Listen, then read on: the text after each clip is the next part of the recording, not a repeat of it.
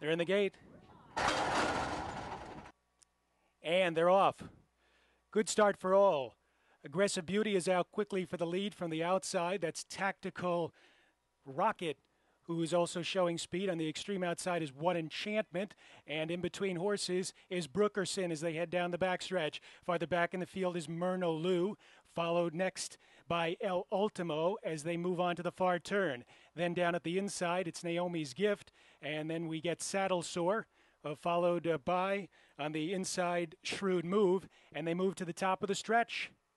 And it is Brookerson who's got the lead. Aggressive Beauty's on the outside in second, followed by Shrewd Move up the inside in third. Gap of 3.5 lengths back to One Enchantment in fourth. And racing in fifth is Tactical Rocket inside the final furlong. And it's Brookerson. Brookerson is in front by 2. Aggressive Beauty trying to close the gap in second, but is not going to get to Brookerson.